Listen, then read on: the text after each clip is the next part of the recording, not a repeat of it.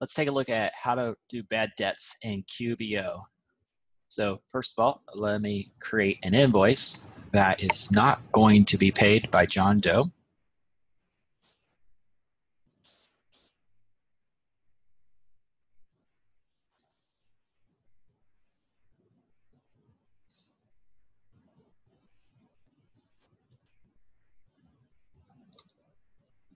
Okay, at this point we have a $5,400 invoice open for John Doe.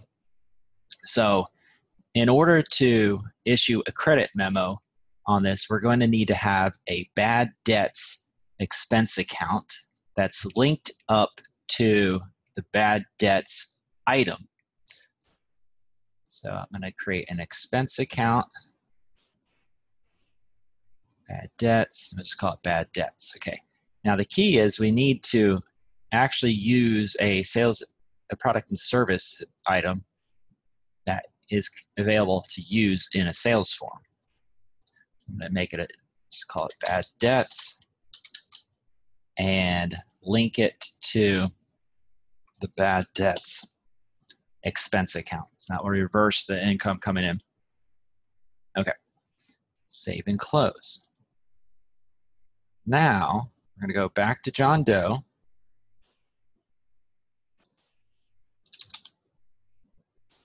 Rocky road, and John Doe has come across rocky times, so he's not paying. How do we allow that to happen? Okay, so we're going to go to a new transaction and issue what we would call a credit memo. You can also find that under the quick create and select the credit memo from here as well. If you do it the way I just did, you'll see that I need to start to type the customer here. Okay, now I'm going to type bad debts. Okay, didn't pay invoice. This is just not going to happen. Okay, and we would put in the amount 5,400. Actually, there's tax in it. Forgot. Tax it. So we're using the same tax, California tax 8%. So amount here. Okay. And at that particular point of time, we're going to hit save and close. Okay. Now I'm back in John Doe here, and what happens is QuickBooks will automatically, if the dollar amount matches, will automatically close that invoice off, as you can see here. Credit memo it's closed, the invoice has been paid, and it's zero. So how does that affect the books? Okay, go to reports, profit and loss. Let me make sure that concrete should be in here. Just go ahead and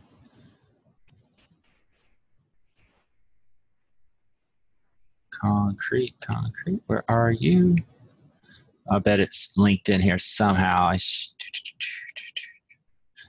Okay, well, the way we can find out real quick is go to products and services to see how the concrete, yeah, it's coming, or click here, show what the income account is.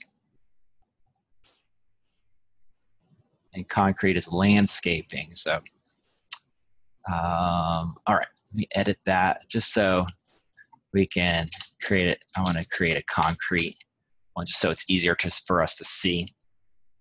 And when I do that and I change it, I also want to click also update this account on historical transactions. So that way we're going to have a clear idea of seeing the profit and loss for that $5,000 concrete. Okay, so here we go. There it is. So it's in there. Look, John Doe, you know, remember it was $5,400 for the tax, but the actual sales account was $5,000. So you show that. Of course, that's accrual. Base is there. It's been paid, so it's also going to show up as in a cash basis. And then we're going to try to see that expense of bad debts for 5,000. So let's go down here, and there it is. Voila.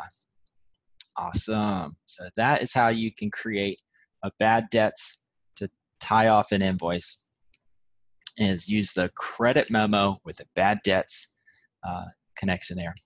Okay, if you'd like more help with your bookkeeping and accounting systems, you can go to sequentiasolutions.com or send me an email at stevechase@sequentiasolutions.com. Hope you have a great day, and thank you for watching.